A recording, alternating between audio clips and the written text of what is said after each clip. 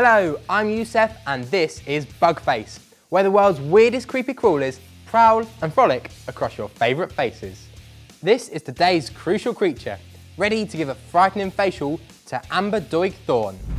A spectacular example of this species, Amber is known for movie acting and presenting, with over 3 million online followers. Amber also has stunt training and combat skills. Her natural habitat is London, but Amber travels all over the world with some of cinema's greatest stars, interviewing them and playing lead roles. Let's see how she acts around today's bug. Meet Phyllium philippinicum, or as we know her, Phyllis. Phyllis is from the tropical forest of the Philippines and is known as a walking leaf insect. Let's hope Amber doesn't walk and leaf us now. Amber, welcome to the Bug Snug. Thank you so much for having me. I'm like really nervous about this. What do you think to the place? It's amazing. It's really cool apart from this bug area. Like I try to keep my house a bug-free zone. So not super happy with this, but we'll do it. Okay. Have you done anything to prepare for today, to prepare yourself mentally? A lot of crying. No, I had a really weird nightmare the other day. So it was a teeny tiny cockroach and it was crawling around my face, which was okay. And then it went in my ear. Right. And the people with me were like, oh, it's fine. He does this. It's a he. And it crawled into my brain. And all of a sudden I was saying things that wasn't me and it was controlling my brain. And then I woke up. So let's hope that doesn't happen. We'll try not to let that happen. Yeah. But on that note, are there any other bugs that you really want to avoid having on your face? Spiders. Spiders? Yeah, I will 100% have a heart attack if there's a spider. Please don't have a tarantula, I will cry. Should we find out if it is a tarantula? No, yes, no, yes. Okay, Amber, it's time to meet Phyllis. Is there two of them? There's two of them in there. Is it going to be two on my face? Yeah, you're going to have two on your face. We didn't tell you about that earlier. But these are Phyllis, both are called Phyllis. So these are also known as walking leaf insects or Phyllium philippinicum. They come all the way from the Philippines. They've come all the way to be here with you today.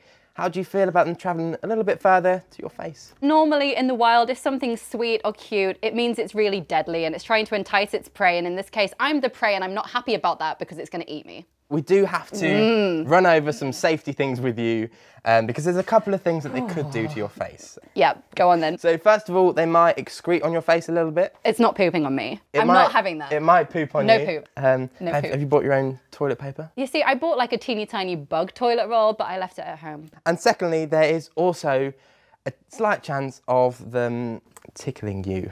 I mean, I'm really tickly, and when I get tickled, I get the giggles, and then I can't talk, and I know I've got to read, so I don't know how that's going to go. Well, we don't want you shaking around too much because we don't want them falling into your mouth. That's not going to happen. That's not going to happen, right? Oh, I'm so scared. You'll be fine, you'll be fine. Okay. We do have to get you just to sign this, though, in case anything goes wrong, right. And they crawl into your brain and start controlling you. Yes. Do I have to sign my name or a fake name? Yours, Phyllis. Please. Thank you very much. Now it's time to put the bugs on your mug and let nature take its course. It's not. I think we need to do some more talking. I need to get to know the bugs first.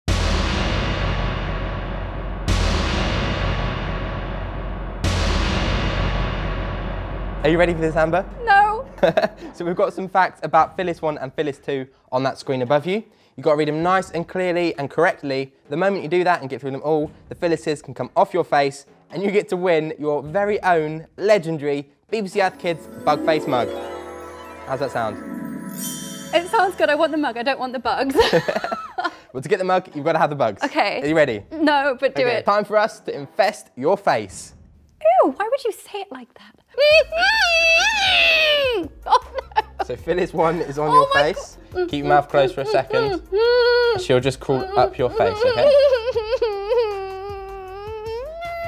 If you can, read us out that first fact, nice and clear, please. Just open your eye a little bit. That's it. So keep that left eye, keep the left eye closed. This clever copycat is Phyllium philem. So it's Phyllium philippinicum. That's exactly what I said. Oh, they're moving. And Phyllis is a master of camouflage and disguise. Okay, they don't look very camouflaged right now. No, I was just going to say, can they please disguise themselves away from my face? Somewhere else. When you're ready, can we hear that next fact, please, Amber? Oh, it's in my hair. Please don't eat my hair. Oh, no. Is it? Oh. It's okay. It's okay. It's still on your face. You're doing really, really well, Amber. Can we hear that next fact, please? Walking leaf insects use something called protective resemblance. They make themselves look exactly like the leaves of the plants that they feast on. You are what you eat, Phyllis, so don't eat me. How are you finding it? It's scratching my nose. It's in my nose. Oh my goodness, okay. When you're ready, can we hear that next fact? Phyllis needs such good camouflage, like my hair apparently, because her short antennae and small eyes don't help her to spot predators. Is this why she's in my ear? Because she can't see? Oh! Your left eye is free, but you've just got Phyllis's bum in your face. Can you move your derriere, please, Phyllis? I can't, wait, Phyllis. Can you see? No, she's got a lot of junk in the trunk. I cannot see anything. Next fact, please, Amber. Okay. Walking leaf insects are so good at copying leaves. The bodies have complex veins and even what looks like bite marks and discoloration. Bite marks, would they bite me? Would I get a bite mark? Oh my goodness, what if they bite me? No, so they've got bite marks on them to trick predators and things. Oh, okay. Are you good to carry on? Yep, the heavyweight females of Philly and Philadelphia can even grow up to 8 centimeters. That is too large for an insect. So that's Phyllium philippinicum, Amber, okay? That's exactly what I said. Don't forget what's at stake here, Amber. The mug. The legendary BBC Earth Kids bug face mug. Keep that in your mind as you give us the next few facts, please. The adults are a healthy green leaf colour with frayed browning edges to exactly copy looking like a leaf. It doesn't feel like a leaf and leaves don't move. This is so strange. They've got so into pretending to be a leaf that they rarely walk. This is rubbish. They're walking all over my face. This is lies. And nearly spend their entire lives in a single place, doing their best fruit leaf impression. Why today they're not being fruit leaves?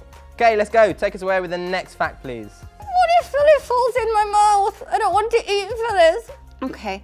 Phyllis here has a bit of a sweet tooth, me too, and likes nibbling on the leaves of a guava tree. I've just had 2 chocolate biscuits. Will it be able to smell the chocolate? Because I don't want it to eat me. It shouldn't do. It's on my mouth. In your mouth. Oh, yeah. I said that and it's on my mouth. It's hooked on my mouth. Okay. Okay. Oh, they're having a little cuddle at the minute. Do not breed on me. Phyllis, if you breed on me, there's going to be serious problems. Okay, can we hear that next fact, please, Amber? Female walking insects do not need to find a male because they are independent, strong women. Phyllis can lay... We need to talk about this. Phyllis can lay her eggs where she is. Nope. Phyllis, you cannot lay your eggs where you are. Please don't lay eggs on my face. Isn't that good to hear? No, that's the worst thing I've heard all day. So she can apparently lay her eggs where she is, which drop to the floor and is disguised as leaf insect poop. So if she does a poo, it might even be an egg. Oh, I don't want an egg or a poo. Please just keep everything inside until later. Oh my goodness. Congratulations, Amber. That was the last fact. We'll take these off and we'll go get your mug. Okay, thank you so much. There we go. Okay. Well done, Amber. You survived bug face. How was that experience for you? I don't know how I survived. I think I started crying like 3 times. That was the most traumatic experience of my life. Really? That was terrifying. That bad? Yeah, it's the way that they moved and the feelings, and they were like in my mouth a bit, and the eyes and the ears, and I had earrings at one point. It's just very strange. What was the worst part about the whole experience? Probably when you first put them on, because I wasn't expecting it. And then they started partying on my face, and they were like dancing or hugging or mating. I don't want to think about that. They were doing something weird. I think they were having a little cuddle. And were there any good parts that you enjoyed? This part, where they're off my face. I'm quite happy right now. What surprised you the most about the experience? And yeah, I was just surprised how much they move around. One of the facts is that they stay still. Like, they meant to stay still like a leaf, and they were not being a leaf today. So. No, they were enjoying your face, that's for sure. Too much, I think. Now, you are an actress, of course? Yes. Is there a film that you think you could remake with little Phyllis here? Okay, I've got 3. Can I say 3? 3, yeah, great, let's hear them.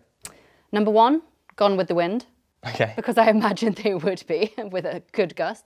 Number 2, A Bug's Life, obviously. Ooh, yeah, I like that one. Number 3, I wouldn't have thought this until I saw them waving their arms in the air like they just don't care. High School Musical, for Phyllis's. So Phyllis, congratulations on making it through Bug Face, and thank you for exploring Amber's mush. And Amber, you did really, really well. So it means you get to win your very own BBC Earth Kids Bug Face mug.